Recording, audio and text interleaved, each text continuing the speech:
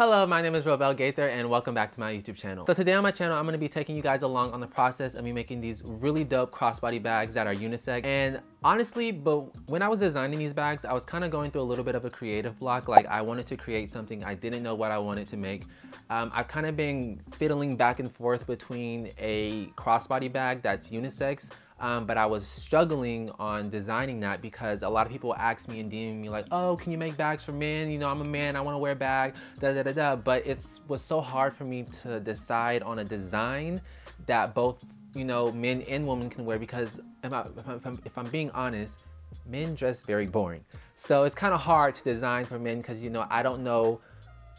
I just didn't know what to do. So for me, a lot of the stuff that I make, I consider it unisex because, you know, I'm the type of person where if I like something, I'm gonna wear it, whether it's purse, bag, pack, well, you know, whatever it is, if I like it, I'm gonna wear it. So that's just personally me, but a lot of men are not like that. So I did have to factor that in. So today I made these really dope unisex crossbody bags and they are so freaking dope. Like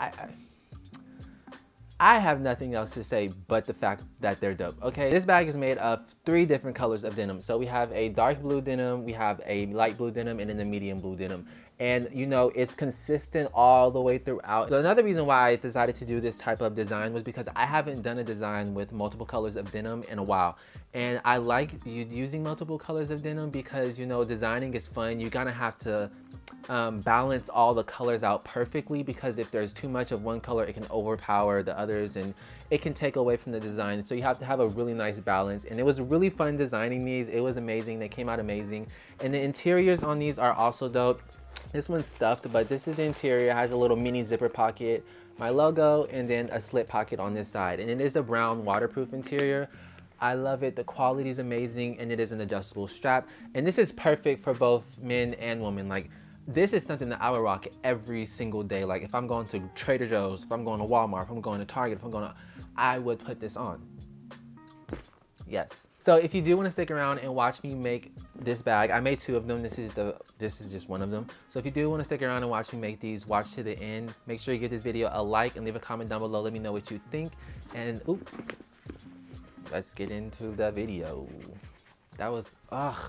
All right, so it is May 26th. It is currently like 3:42 around that time frame, and I'm still in the pre-production phase. I normally never film during pre-production. I only film during production.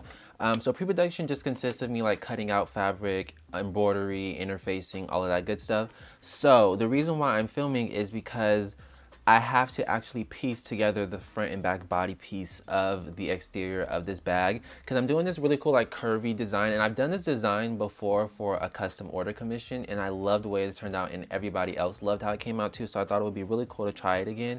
So I'm gonna go ahead and show like pretty much the pieces and what I kind of have to do. So this is like the top portion of it, and then this is the bottom portion.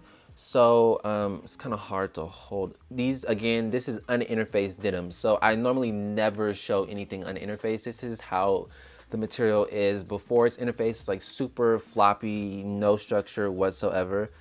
Is this even the right piece? Hold on, I don't even, okay, that's not even the right pieces. That's probably why it's hard to hold up. So essentially, you know, I would piece it together to get this curvy look because they're 2 separate pieces right now. So the first thing that I'm gonna do, I have all the pieces cut out. I don't want to interface until you know, I get my front and exterior pieces done because then I would have to come back, so go back and interface. So I want to do everything at once. So I'm gonna go ahead and sew these pieces together to get the front and back exterior pieces, and then I'll show me sewing that together, and then I will do the interfacing, and then I'll come back and do all that. So I'm gonna go ahead and sew these front exterior pieces, front and back exterior pieces, and then I'll check back in.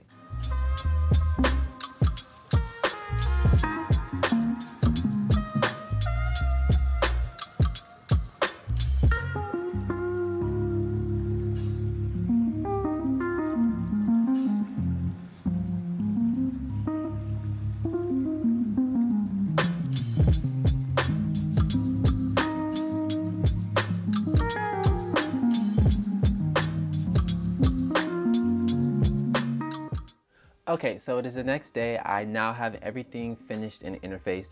So I have the pieces kind of snap together. So this is kind of an idea of what it's gonna look like. I think this concept is so freaking dope. Now, I did just do a spring collection that kind of has the same detailing, that kind of has the same detail flap as this one. This one's a little bit more exaggerated to kind of match the shape. It does kind of look like the Dior saddle, the way that the shape of the flap is. But you know, it's not, I'm not trying to copy Dior at all. It just so happens to have similarities. So, because I know when I dropped my spring collection, there were a few comments. I was like, this looks like the Dior saddlebag. This looks like the Dior saddlebag, just because the flap has that same detailing. But I don't know what I'm gonna call these. I think it kind of reminds me of something like a waterfall, so I might name it something like that. But all the pieces are interfaced, so this is how the back is looking. Again, I sewed it together, interfaced it, so it has an interfacing. So now the first thing I'm gonna go ahead and do is I'm gonna top stitch along this edge piece. And one reason why I'm top stitching is just to get the detailing. I love a good top stitching. That's my favorite part of sewing. And I'm also top stitching just to tack down the seam allowance to the facing so that it doesn't try to start lifting up. So it has design and functionality behind the top stitching. So I'm gonna top stitch that, and then also on the front, I'm gonna top stitch along this piece right here. So this is the underside of the flap. And for these bags, I'm doing 2 magnetic snaps because of the way that the flap is, so that it snaps a little bit easier. I hope that it's not too hard to open this bag up with these snaps, because these snaps are a tad bit strong. So I hope it's not too difficult to open the bag with the flap. The reason why I didn't want to do one was because I didn't want to just put a magnetic snap down here. I thought it would be weird, because then this side of the flap would kind of not be stuck down to the bag, and it can kind of just look like it's lifting off the bag, which can throw the design off. And I also didn't want to just put a snap right here, because then this part and this part could look like it's lifting. On my spring collection, I just put a snap right here and it worked fine, but this is a little bit of a different shape, so hopefully it's not too bad. So the first thing I'm gonna go ahead and do, like I said, is top stitch this. So that's what I'm gonna do, and then that's what you're gonna see. And actually what I'm gonna do is I'm gonna top stitch this, sew the flap together, attach it, and then check back in. So I'm gonna go ahead and get that done, and let's start sewing. Yeah.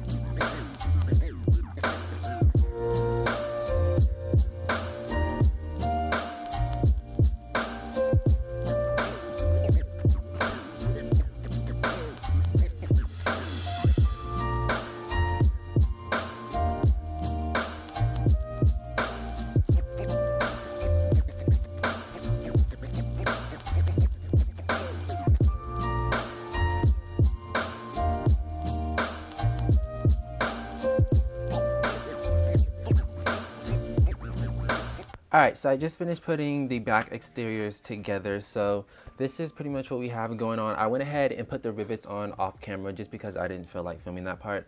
But I put the rivets on off camera, and the rivets is not really for I mean, it can be for detail, but it's really just to protect these corners right here, because these are considered stress areas on a flap. You know, when you're opening the flap and all that stuff is getting stressed and pulled, so these rivets just reinforce this area so it doesn't wear and tear over time and the stitches start coming undone. So it's for functionality, but it can also be for design as well. A lot of design functionality going on. And then this is the other one right here, same exact thing. So I'm really loving this detail, and the first time I did this style design, it's inspired by this designer called Cody Phillips. He does these amazing curvy jeans, and I bought a pair, and I was inspired to recreate that design into a bag, and I did it for a custom order, and it was a lot more difficult due to the heat pressing method that I was using at that time to interface my to fuse my interfacing to my fabric. But I'm using an actual professional heat press this time, and the fusing is just so much better, no issues whatsoever. The quality is just really good. So I'm super excited about how this is turning out. And then what I'm gonna go ahead and do now is I have these little strap connectors right here. I have 4 of them that I have to sew up, 2 for one, 2 is going on each bag. So I'm gonna sew up these little strap connectors and attach them to the bottom gusset of the bag, and then from that point I would just sew up the exterior and then it would be done. So I'm gonna go ahead and start sewing up these strap connectors, and then yeah, let's get into doing that.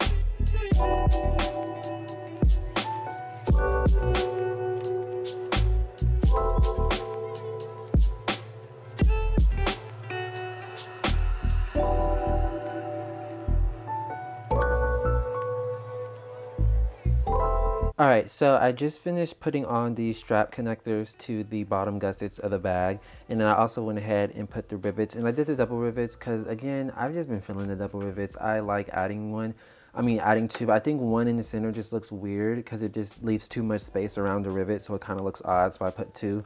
So I have the rivets and strap connectors done. So now what I have to do is go ahead and attach the bottom gusset to the front and back exteriors of the bag, which then would pretty much form the exterior. And then from there, I would just work on the lining. So now what I'm gonna go ahead and do, like I said, is just sew up the bottom gusset. And I think these colors, once everything's all good and just done, they're gonna look so good together and complement each other really well.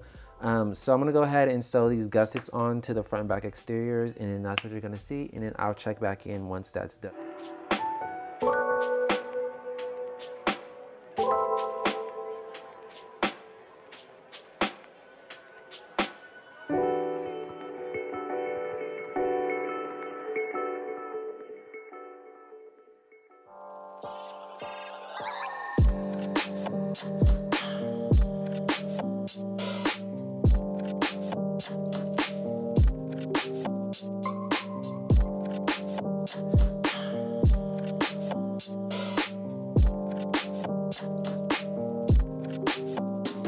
Alright, so I finished sewing up the exteriors. They're inside out right now. I'm not going to turn them right side out yet because the way that I'm going to put the linings in, they need to be inside out.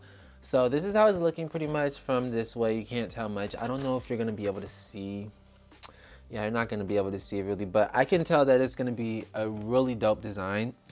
So I'm gonna go ahead and start on the lining. So I'm gonna do, for the lining on these bags, I'm gonna do a zipper pocket on the back side and then a little slip pocket on the front side. And honestly, I was debating if I should even do a zipper pocket, only because the zipper pocket is going to be this small. But I need to put a zipper pocket for the way that I want to close the lining on this bag, so I'm just gonna put it anyways. You're not really gonna be able to put much in these zipper pockets, but like coins, maybe chapstick, and little tiny stuff, nothing too crazy.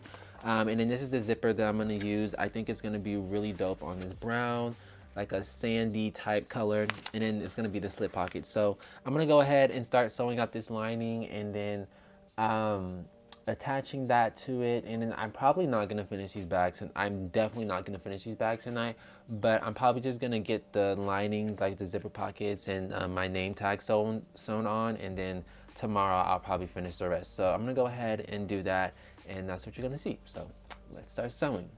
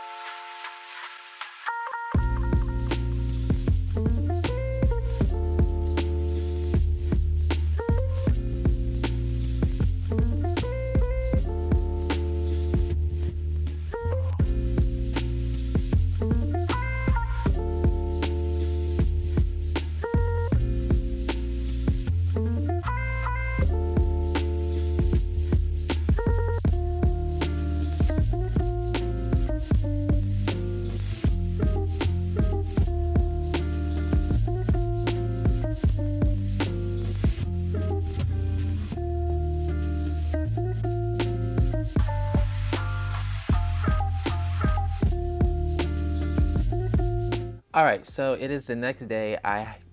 Plot twist, I decided to go ahead and just sew up the linings, attach them, and flip the bags right side out. I did not top stitch them yet or close up the lining, so the bag still needs some completion. But this is what we have. So ignore like the little wrinkles and stuff. I did not do any final pressing because again, I still have some final things to do. But I mean, like,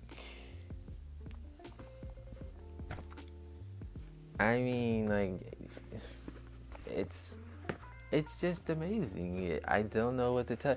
I love this design on it. So they look super dope. They're amazing. Love how they're coming out. So now what I have to do is I need to go ahead and top stitch these bags along the top exterior of them because I have not done that yet. So I'm gonna go ahead and flip these linings and put the little clips on so that I can top stitch these. And then from there, after I do that, I have to close up the bottom of the lining and then close up the zipper pocket and then do the straps, and then I'm done, which is crazy. This has been a pretty much, I would say, probably like a 1.5 day production process, but pre-production like 2, I say total, this is like a 3.5 day project. So I'm gonna go ahead and finish these off, do the straps, and then check back in once they're done, and I'm super excited. So let's get into top stitching.